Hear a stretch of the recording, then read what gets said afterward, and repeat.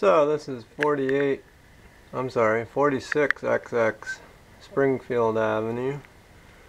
We're going to do a little demonstration of first alert, OneLink, smoke detector, wireless interlinking, residential fire and carbon monoxide protection system. And as we move down through the house, we'll check out some of the work I did here. It was a partial rewire, replacement of all knob and tube, but not trying to meet the current code enforced in the City of Philadelphia, which is National Electric Code 2008 edition, adopted here in 2011. And so we have a smoke detector and combination carbon monoxide detector here. It's going to trigger the rest of the house wirelessly. This is a battery only unit, but it's been programmed to communicate with the other units in the house. This will get pretty loud. You hear other units beeping. That's a hardwired unit that beeps when it's triggered by a test. In the attic here, that's the units sounding. We've got a switch here in the top of the attic stairs. Utility room is the closest the programming had to attic, which is what that is. So the owner just has to be informed. So it said smoke, carbon monoxide, it's ready to detect 0 carbon monoxide. So every time you test it, it tells you what the highest level detected since the last test was. Now I've got three-way switching for the attic. That's a standard on any stairway where I install switches. Now coming down, we installed three-way switching for the downstairs, three-way switching for the local floor, and we've got other testers here. This is another wireless interlinking unit.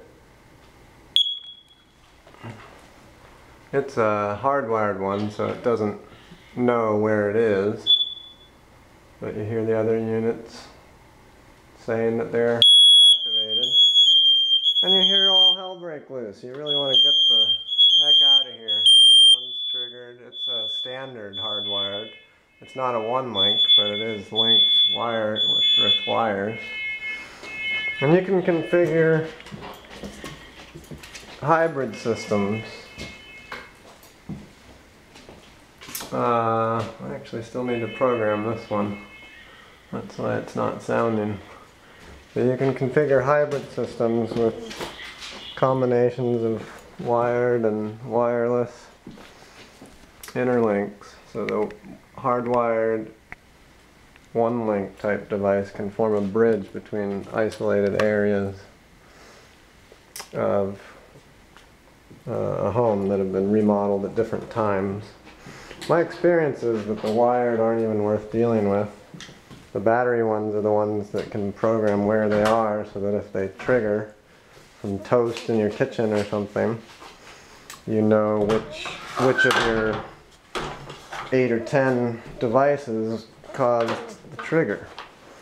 So that seems more useful for preventing false alarms and people just getting fed up and ignoring them than a hardwired detector that doesn't know where it is. So,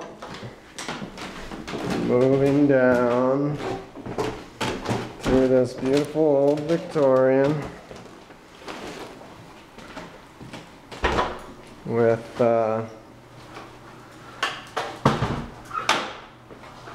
new lights installed in this hall.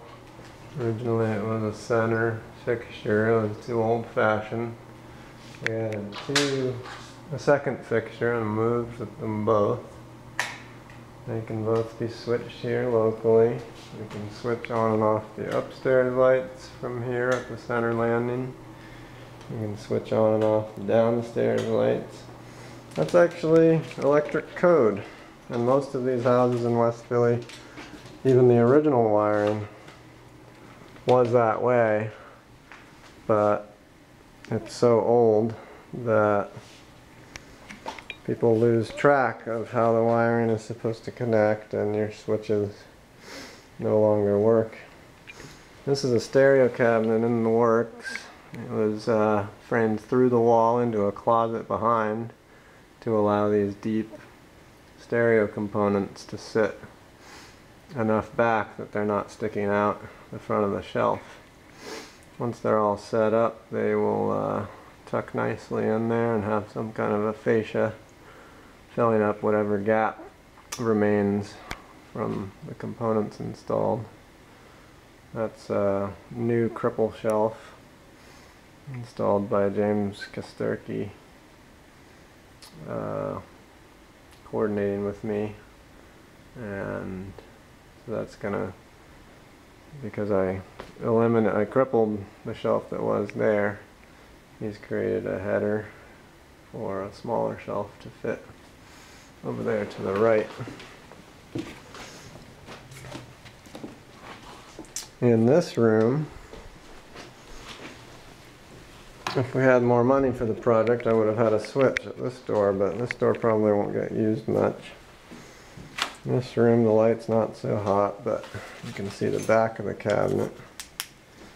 It's going to have a trim on that hole in the wall where the wires come through, they enter the cabinet. The cabinet has a removable back with vented ports on the top. And there's an outlet here in the closet for everything to plug into. So it really minimizes the wires that'll show up in the living room. One of the things that makes this all possible is a little secret hatch. And that allows a conduit to bring cable TV and speaker wire for the rear speakers through the joist bay here, running perpendicular to the floorboards to the exterior outside this window. The DirecTV coax cable enters a weatherproof box there on the exterior outside that wall there. And it's a big enough conduit that Cat 5 cable or additional speaker wires or signal cables, whatever, wires for speakers throughout the house, down to the basement and into the first floor room could be added at any time. The money wasn't there initially, so that's something they can do. One interesting feature here in the master bedroom is a kill switch for the photo controlled porch lights outside. I still have to install the photo control on that fixture. I'm going to collect my receptacle tester here, indicating 2 lights for ground and neutral and correct polarity.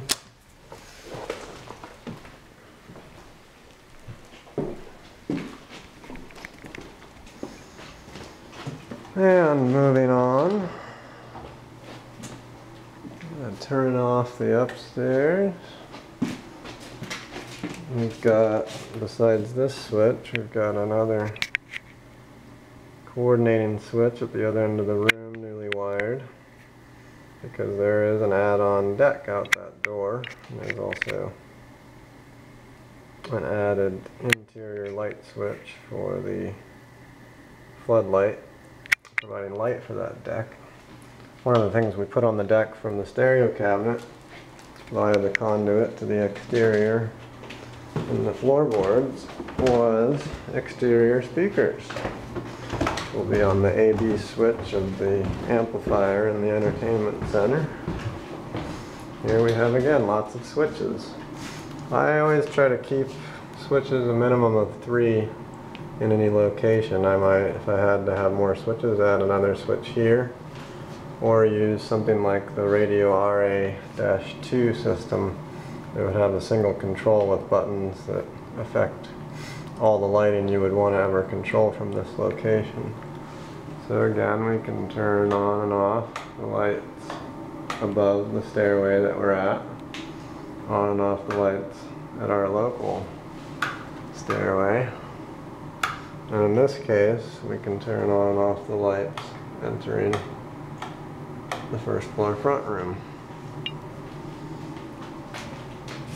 Now again, the money wasn't here for smoke detectors throughout, but the first alert OneLinks system is one that the homeowner can add to and extend on their own if they do more renovations or if they feel like the first and second floors need more coverage. But it seems that they have an alarm system with coverage here in the basement and on the second floor, and that triggers alarm system control panels on the first floor and the second floor. So between the two systems, even though they're not coordinated with each other, I think they've got good coverage. Here we've got a detector that's correctly identifying itself as the basement, and we'll test that. You hear the beep of hardwire detectors going off.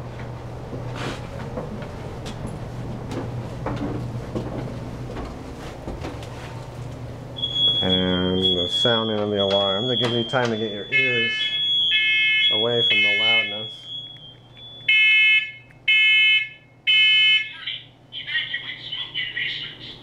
And smoke test.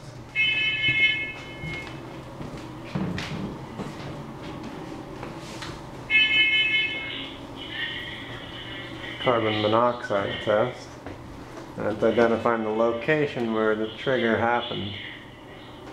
And again, reporting 0 ppm, parts per million, of carbon monoxide detected since the last test. Or possibly the life of the device. The instructions would tell you which that is.